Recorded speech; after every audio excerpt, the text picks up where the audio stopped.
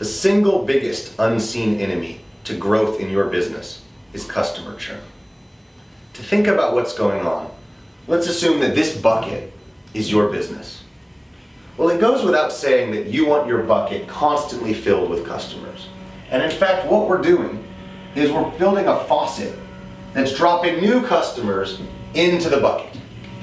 The more customers we put in the bucket, the more filled my bucket is. This is very logical.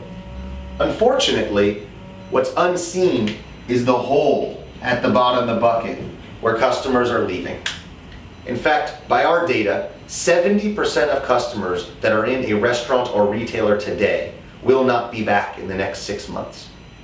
This hole is a big problem. And in fact, it is more effective to plug this hole than to be fighting harder and harder to constantly fill the bucket without acknowledging that that hole exists.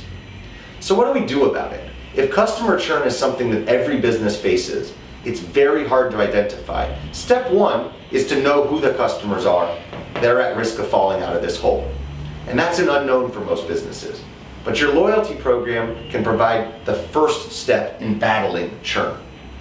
Let's look at what's actually happening when a customer churns. This is someone spending over time. Think of this as an individual consumer. As they spend, they're consistently spending an amount of money with your business, they are loyal. A churn customer, as time goes on, starts falling off. And if this customer falls off over time, they're no longer spending any money with your business. This customer is no longer in the bucket. There are a couple key elements of successfully winning back a customer that allow you to combat churn.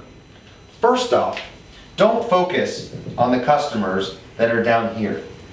Lower value customers will inevitably churn, and your ability to win them back is going to be very hard. It also is unlikely to be ROI positive. Focus on the customers with high lifetime value. So one, be above the line and focus on the customers that actually matter. Two, every customer is different.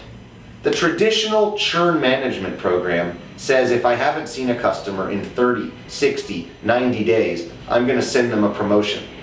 The problem is this encourages bad behavior because many of your customers already only come in every 60 days. And if you're not changing their behavior, then what's the point of the program? But identifying on a per customer basis when they have deviated enough from their normal behavior that something's wrong, that's point number two. Customer-specific churn management allows you to be precise and identify the people that actually matter.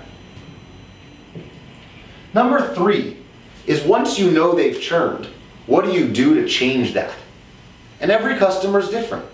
You want your churn management program to not be painting every customer with one broad brush, but personalizing your message to them. We miss you. We want you to come back. Did you know we opened a new store near your favorite location? These types of personalizations drastically increase the likelihood of changing what's happening. And of course, your goal is to get this person, instead of declining, back up, back to their normal behavior. The key here is certainly giving them the right reward or giving them the right incentive. But secondly, how do we measure whether this happened? By actually comparing some people that churned to this customer who we've now won back, we're identifying real dollars. This is number 4. Identifying specifically how much money you have recaptured from a churn customer puts this churn management tool at the top of your marketing list. It allows marketers and operators and owners to go to their boss, their CEO, their investors, and say, we are driving real money back into the business, and we're doing it by plugging this hole.